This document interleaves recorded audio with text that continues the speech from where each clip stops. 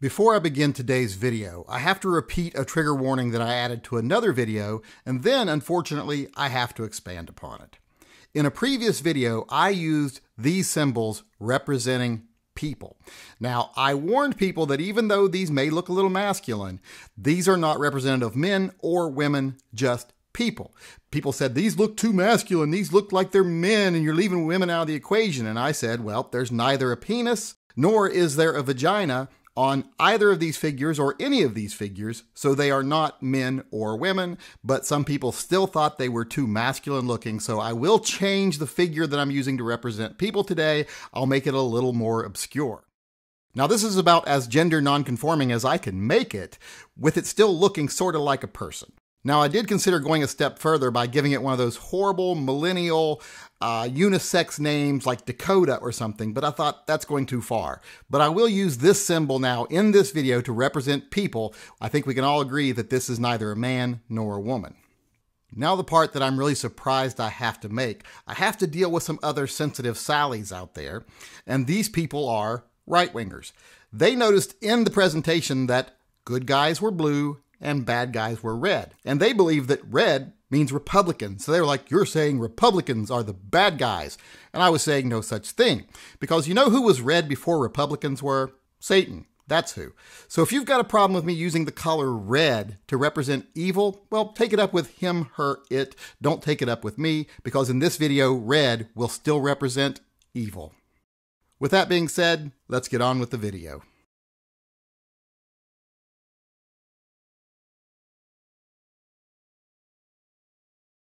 You know, one fallacy that the left loves to shove down people's throats is that people plus guns equals evil. That somehow guns are a very important part of this equation. If you take people and you give them guns, you'll end up with evil deeds. Well, that can't actually be true because a lot of the times, people plus guns equal good deeds. In fact, that's most often the case. So you can't have these two equations existing simultaneously. They cancel each other out. At the very least, you would have to have this equation that people plus guns equals good and bad. But that wouldn't actually be a fair representation. A fair representation would be people plus guns equal the vast majority good and the occasional bad, the occasional evil, because there's a lot of guns in this country. A lot of people have guns, and such a tiny percentage of them ever do anything bad with it. So this would have to be the representation of that equation, but this equation is not going to prove their point here. So they like to go to the people plus guns equals evil. But since, as we've already proven, this equation is wrong, it's a fallacy, it cannot exist in this form, there has to be another variable. There has to be an X factor. And it's this X factor that actually creates the outcome of evil. In fact, in this equation, gun isn't even important. You can change gun to any other tool that a person could use to commit an evil act, and the equation will stay the same. So the gun itself isn't important. What's important here is that variable, that X factor. Now, that X factor can be a lot of things. It could be your family. What kind of family did you come from? Was it an accepting family? Was it a bigoted family? Were they abusive? Were they kind-hearted? A lot of different factors could come from your family. It could be environmental. Were you raised in a good neighborhood? Were you raised in a bad neighborhood where you had to fight and steal or whatever just to survive? It could be your religion. Do you have beliefs that motivate you to do bad things? It could be your education level. People with higher education levels are far less likely to commit evil deeds. And another very common thing that a lot of people don't like to address is mental health in this country. We have a lot of people that suffer from mental health issues in this country, and a lot of them are just over-medicated or ignored. And another common factor can just be your emotional health.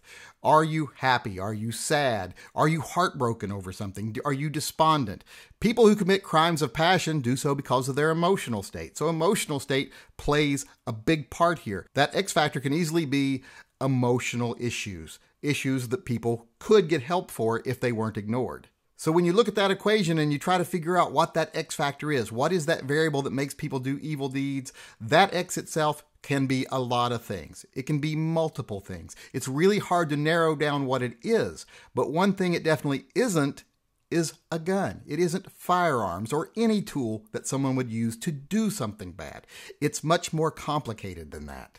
Now, you think this would be very easy for any educated person to understand, but every year a lot of supposedly educated anti-gun people spend tens of millions, hundreds of millions, if not billions of dollars trying to demonize firearms when that so obviously isn't the problem. In fact, here in Washington recently, a Bloomberg-fronted group spent nearly $5 million on one single ballot initiative that was struck down by the courts before it ever reached a vote. That's a lot of money wasted. Now imagine if people started spending those tens of millions, hundreds of millions, or even billions of dollars on things that matter, like education, families, healthcare, mental health care, and so on.